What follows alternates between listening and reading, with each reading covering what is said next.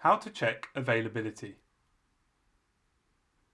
From the home page, select the Availability tab to give you a snapshot of the availability of hire stock items.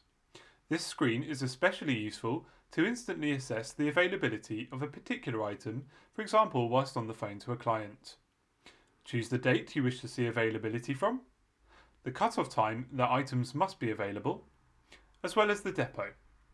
You can also choose to view items that are late or have shortages only.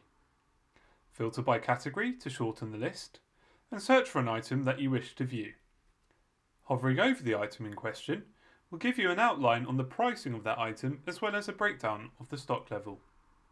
The large numbers in the grid show the availability on that day, and you can hover over for more information on usage.